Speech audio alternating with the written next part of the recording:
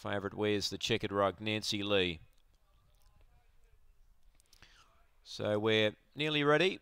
Green light's turned on, set to run.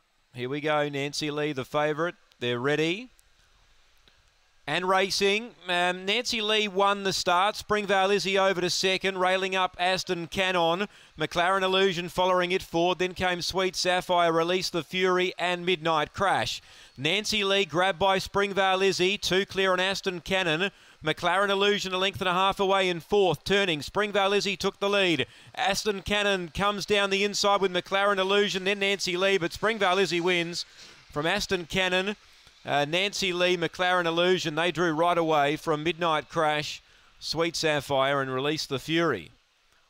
Springvale Izzy down the middle, too good. Number 7 for Troy Murray, takes it, got to the outside of the track in the home straight and roared away.